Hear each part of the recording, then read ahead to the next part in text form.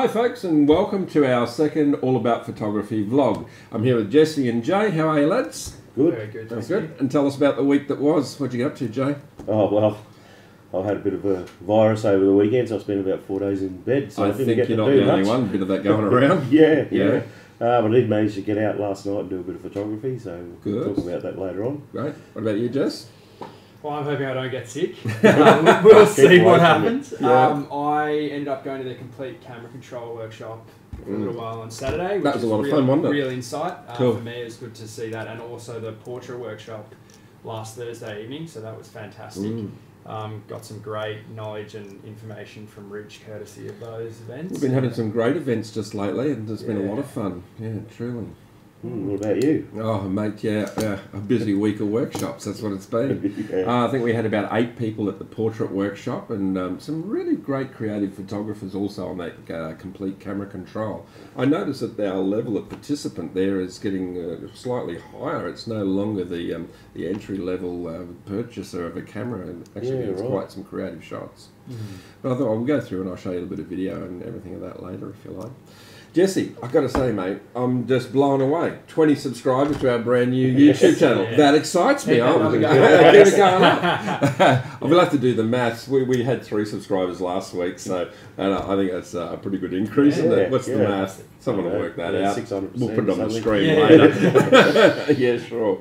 All right, mate. Okay, so there's been a couple of good things that have come out during the week. Graham Davis, thanks very much, Graham, for giving us the shout out regarding some neutral density filters. And in fact, I jumped on the phone and our good friends at Ideal Photographic, Ryan Acorn, has sent us all of this lovely stuff during the week from a variety of filters. These are really a first-class glass filter. What you're looking at there is over about $1,000 worth of filters, so that's going to be really good. I'm going to take that out into the field and give that a bit of an acid test and see how that comes along. What about you, Jess? Got a few different things to talk about this week. So we recently did the Queensland Folk Shorncliffe Pier meetup. Right. All About Photography played a big part in that. We provided Ted's gift voucher. Matt, his handle on Instagram is Mattimation. He took the Ted's gift voucher for $50. Great. And then Donna came home with our main prize, which was a gift hamper. And her username is pip_photography44. Okay, so you can find them on Instagram and check them out. We've got our next meetup coming up at the end of next month. So we've got our monthly meetups through Queensland Folk, and All About Photography is a big part of that at the moment. So really excited to see how that unfolds. This next meetup will be in Snapper Rocks. I can't reveal too much information. We're actually going to be working with Ozshot Mag, so big shout out to you guys for jumping in to help with that. We're really excited to see where that meetup takes us. Further to that, I'll be talking a bit about my experience going to the workshops that Rich was part of in the last couple of days, which was awesome. Heather from Gympie also wanted to know about the difference between Pinterest and Instagram. Good. So we can go into a bit more detail about that as well. Sure, all right. Mate, I'd love to see your time lapse. I know you haven't been well, but at least you got out there, you made an effort. Can we have a look? Yeah, well, I'll just bring it up here, but while I've been crook, I've been laying in bed pretty much for 4 days and watching YouTube and stuff, and I stumbled upon a YouTuber that goes by the name of Peter McKinnon. He's a photographer, doing the same sort of stuff we're doing, I guess. Young fella. Anyway, he one of his blogs was about time-lapse photography. I watched it, and it was more about not doing the actual time-lapse itself, but the processing of it. I've got to admit, I really watched it, and I went, wow, I've got to go and do another time. I've done time-lapses before, but I've got to go and do one so that I can try this processing. So this is a new method to what you've ever done before. Yeah, I've never done any of them. much easier through Adobe Premiere Pro. Right. So much faster than what I've been doing in Photoshop and so forth, trying to get a time-lapse together. Way easier. Are we going to do a little bit of a how-to video on that? Yeah, we'll put the link below if you want to check out that process that we've used. Or I'll make up a little video. I did some blogging while I was doing the time-lapse, but I'll run through all the settings and everything, all the trouble I went to, what lens I used, all that sort of gear, doing the shot, and then how the post-processing setup works. So I'll bring this up. This will play through on the video. Sure. But What sort of time of day? What's the start time on that? Started about 4:15. Oh, okay. Yeah, 4:15. Sunset was 5:25, so it's run for, an hour and a quarter sort of thing before the sun has actually set. Then ran for another half an hour after the sun had set. Gosh, that looks great. Yeah, the so clouds it's have come in. Gosh, that looks 700 terrific. doesn't it? 700 photographs, 8 seconds apart. Is that right? Yep. So Glasshouse Mountains in the background. one Gosh, one that's thing wonderful. I did notice while on your camera where it says how many shots are available to fill the memory card. Yeah. Well, when I because it's like 36 megapixel, I was shooting RAW and JPEG on 2 separate cards, but it was started at 795, and I wanted to take 800 photos. I thought, oh well, if it runs out before the end. Yeah. But as it was shooting, I kept periodically checking in the thing and checking against my time, thinking, well, I've been here for an hour already and it's only taken 200 photos because there's still 600 photos left to go. Mm-hmm. That number's not right. When it said 795, I could probably fit 1,200 photos on there. As it was taking each exposure, I guess it compresses them slightly. Well, it's only an indication because every image that you take is a different file size. Have you ever noticed that? Some of them are different megabytes than others. Yeah, right. So it really is just a mean average of approximately how many you'll have left, depending on how much details in each image. I've also noticed that on my Micro Four Thirds camera by Olympus. In the recent past, I've gotten right down to the last sort of 5 images, and it literally will shuffle around depending on what you're doing, whether you're filming or taking long pictures that are long exaures, or like a simple shot in bright light. Oh, of course, it is a mean average for sure. Yeah. Well, it had me concerned, that's all. I was sort of like, an hour in there thinking, gee, my sums are wrong. I've only taken, I've worked out I'd taken 200 photos because it only counted down 200, and I'm thinking, this is not going to make a very long time lapse, and I'm going to have to stay here for another hour. But yeah, right. I recalculated it. What size card were you using to do that? 64 gigabyte. Oh yeah. So you had another 64 gigabyte, hey? Yeah. Do you want to tell everyone what happened to your other 64 gigabyte? Oh yeah. Well, after the last blog, Rich and I made a video on the drone, which we'll put up later on. About how stable these are in the air. Yeah. Anyway, we filmed it on the camera. Also did a bit of filming on the Olympus tracker camera. And when I went home, I took the memory card out and put it on my kitchen bench, of course. And I was sitting there over the weekend in a comatose state watching, and then I've discovered that the dogs chewed up the little card, the micro SD card adapter to an SD, chewed that up with a 64 gig micro SD. A horrible thought to say the least. I always wanted to tell my teacher that the dog ate my homework. It really did this time. So I lost quite a bit of video footage, but anyway. Nevertheless, my dog's got a whole lot more memory now. 64 gig. Teach us some more tricks. Yeah, very cool. But mate, great work on that simple little time lapse. I'll be very interested to have a look at the video of that. Yeah, it was tricky thing to do. What I did was set up, like I said, pretty much broad daylight, 4:15, and then as the sun went down, it's got progressively darker and darker. And I was a bit concerned that I actually had to ring Rich and hit him up too, what mode I should shoot it in, just to keep the exposure right. So we'll show you what we did there and why we did it, but I'm still not totally happy with how the exposure came out in the end. Like, no, it's a learning curve, mate. It's a learning curve for sure. Okay, yeah, great. All right, and I guess the other thing that we should make reference to is in the description of the video below is going to be a little bit more information on some some creative drone shooting. Yeah. Yeah, okay. Yeah.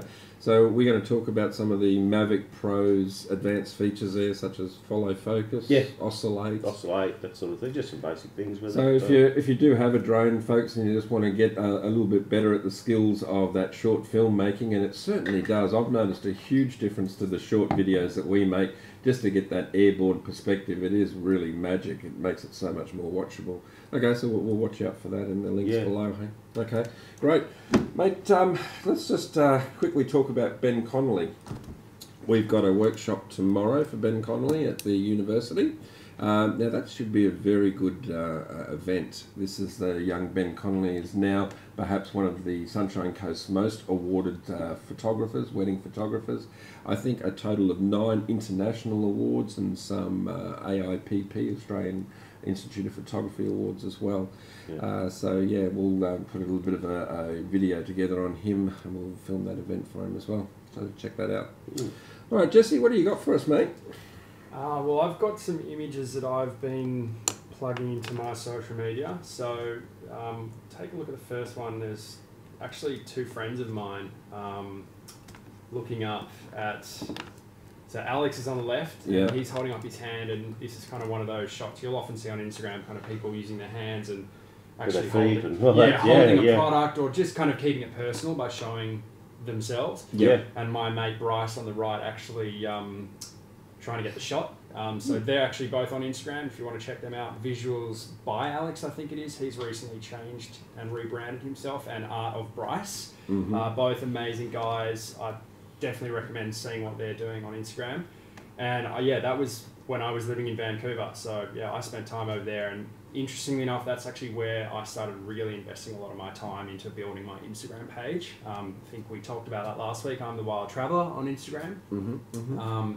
So that's just a shot I took of them one day. We were all out shooting in one of the outer regions of the city. So Jesse, when you're saying that they're putting their hands into that image, is this maybe where we're going from selfies, just to get away from that big cheesy grid of a selfie? I definitely think so. I think it's a bit nice, a bit classier than the selfie style. There's a massive oversaturation of selfies on the internet at the moment, and I think, especially as an artistic photographer, a lot of us are kind of looking more at the self-portrait end and finding a more unique way to display ourselves that's not just kind of, your face in front of the camera. Not that there's anything wrong with that, it works for some people. If you're a selfie addict, you keep at it. We love watching them.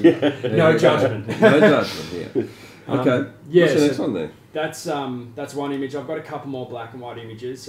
These are actually, I think I mentioned the 3 most recent shots that I've posted. The second image is another fellow. I don't think he's actually on Instagram at the moment. He's kind of, I think, been having his own journey, kind of deciding whether he wants to have that social media presence or not. But as you can see, this is kind of a sort of a strong angle looking up, sort of like a look up shot at the buildings. But he's in frame there doing the peace sign with his fingers. And I don't know, something about the shot really resonates quite strongly with me. Nice the silhouette of him. You can see. The composition's a bit strange, but I don't know, I feel like it works quite strongly, and definitely I prefer it in black and white. Really, got a real punch to it. So the final image I've got there is, it's actually a really popular parkade in Vancouver. A lot of people, if you're watching from Vancouver, it's the circular one. I've got other photos in my feed, quite recent too, looking up. Maybe we can plug that in when we publish it at the end of the week. But these are 2 other friends of mine. So DJ_Quickie on the left, Braden, and Isaac Ray on the right. Both young guys over in Vancouver, also doing a great job on the social media. And big shout out to everyone over there. I really love my memories of Vancouver, and it's a good place to be for photography. There's a lot of different stuff to shoot in the city, and nature abounds pretty much on the footsteps of that city too. I just haven't seen a lot of silhouettes lately. They were sort of a very popular way of capturing, it was a particular way, but I haven't seen a lot of silhouettes lately. Maybe we should reintroduce the silhouette, bring back the silhouette. Definitely, well that's, interestingly enough, that's kind of one of my focuses. I love that kind of contrast. Whether it's the natural contrast through negative space of white light in the kind of horizon or whatever, and then a person sort of breaking that space up.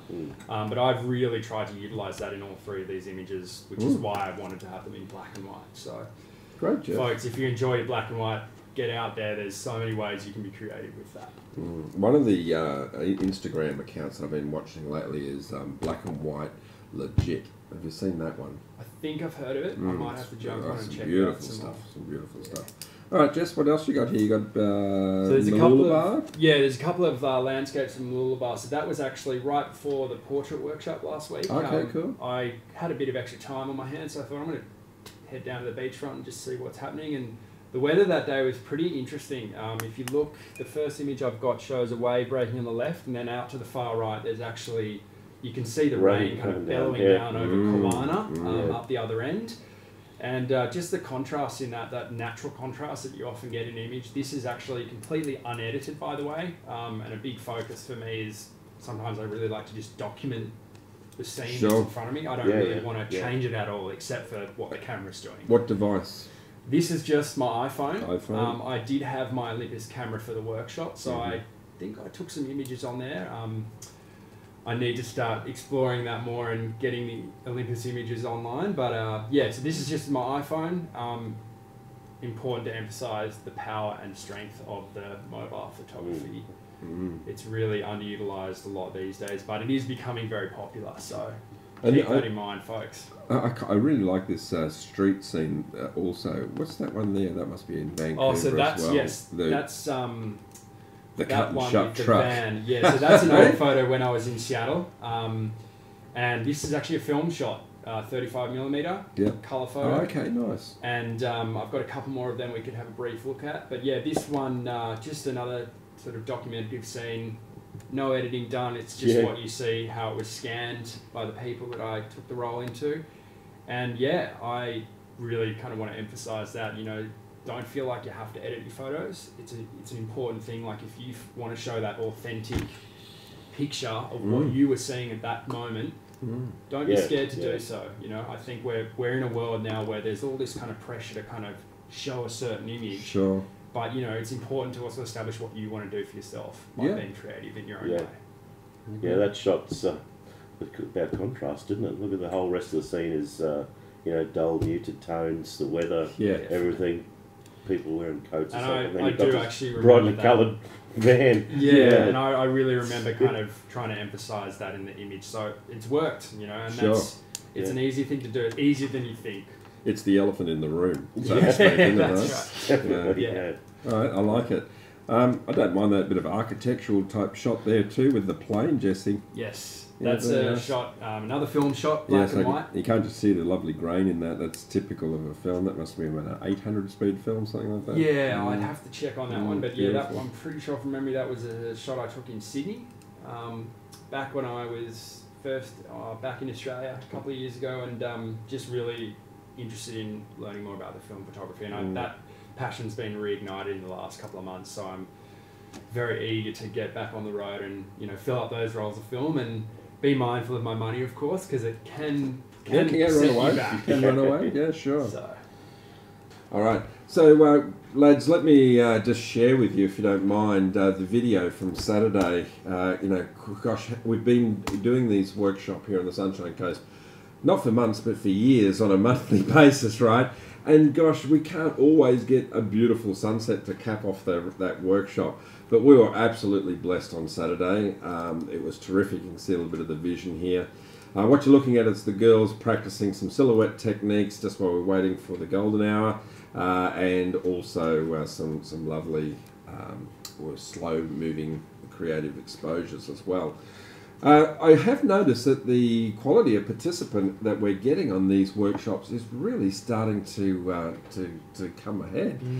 In fact, I had a local artist, Sue Haddenham, and lads, just have a quick look at her watercolours here. They are absolutely beautiful, aren't they? Yeah. So I had the pleasure of being able to photograph those for Sue during the week. She was actually one of the participants on the workshop. So just drop down there to the Sue JPEG. That's the panoramic shot that she's taken there. So I don't think it's going to be too far behind, you know. She's going to be able to start using this camera to start to capture some great reference work for her art. So, you know, lots of different people using photography for a lot of different reasons. There's a shot that I just did there at the sandbags, a little bit of creative slow-moving shutter speed.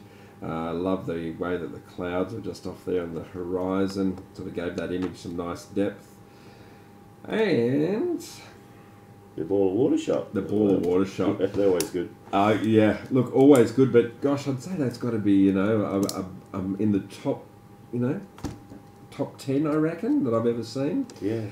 This is a exercise that we do with the participants that involves a water balloon. And of course, if you've ever popped a water balloon, to actually see that ball of water still staying there, like stayed in animation, you just don't see it with your own two eyes. So this whole workshop exercise is based around just learning is exactly what is the stopping power of 1/1000th of a second. and you can see that the results are quite spectacular there. Mm. So, Jess, before I close off, mate, do you mind if I ask you a bit of advice? It's got to do with the social media. So there's obviously Sue that was at the workshop, but there's also some other ladies. I'd like to be able to tag them or make sure that they can get to see that I put some of their photos up on our Facebook. So what should I be doing? Should I be hashtagging them? How do I make sure? So there's a couple of options you've got.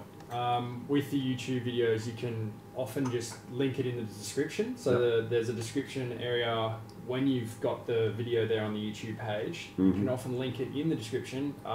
We tend to be showing you the pictures on screen while we're still talking.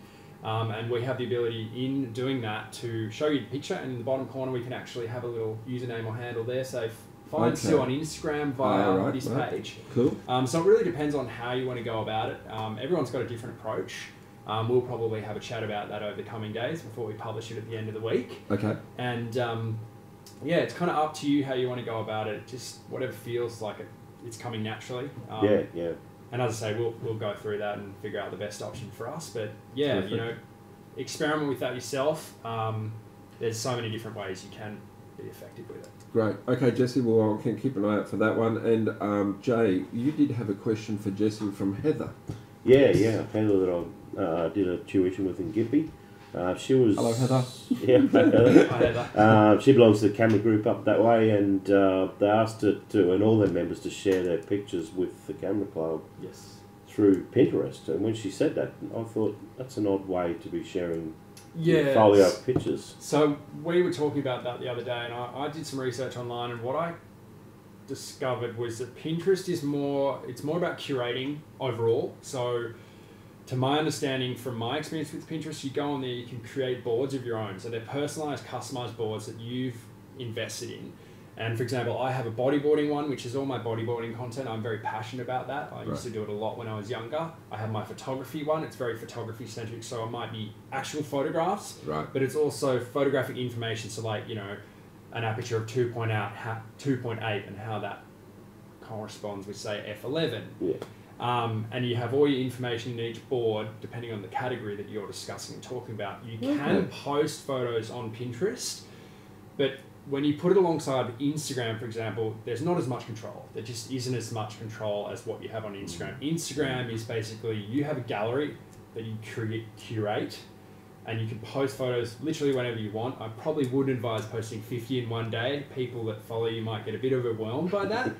But at the end of the day, you have all the control there, and you use hashtags to your advantage to kind of spread those images through the online Instagram community and get a lot of exposure. So they are very different in that sense. Well, I guess then for a camera club, that does make sense. If they're creating a board, that might be a black and white board or a streetscape board or something. That probably makes sense, Heather. So Yeah, I just thought that, like if you said a black and white board, it's not only their photos, it's everyone from around the world putting things in a black and white board. If you, you know, like if I've on Pinterest look photography, if I choose to have one of my boards as photography, everything photography related comes to that. Exactly. Whether it's infographics, photographs, all that sort of stuff. So I just thought it was a bit odd that they were doing it that way. I felt Instagram was a much better, but she was a bit scared of Instagram. You know what we should do? We probably should do a shout out to that club. I think it's the Gympie Camera Club. I'll stand corrected if it's not, but we'll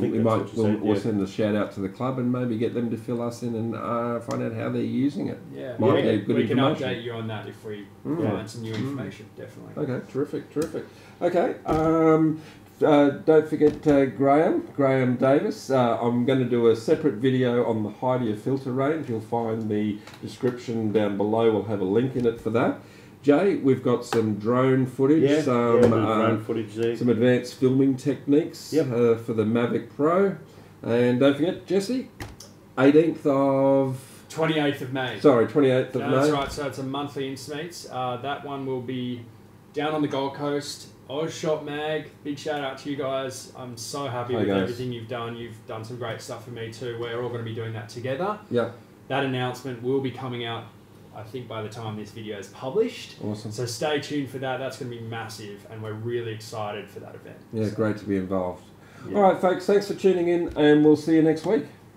Terrific. Bye. See ya.